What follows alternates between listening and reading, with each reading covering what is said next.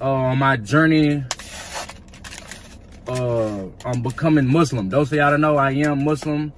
I converted a year ago on April 3rd, and it's been beautiful ever since. So my journey with that, throughout prison, I'm gonna be all the way 100 and keep it player. Throughout prison, I was bullshitting around.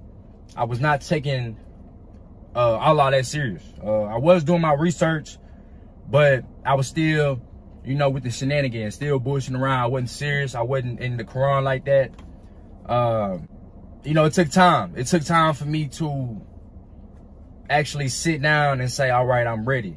I finally had the discipline to, you know, give myself to Allah and believe in his teachings. So throughout my years of prison, I'm gonna tell y'all just a little bit on what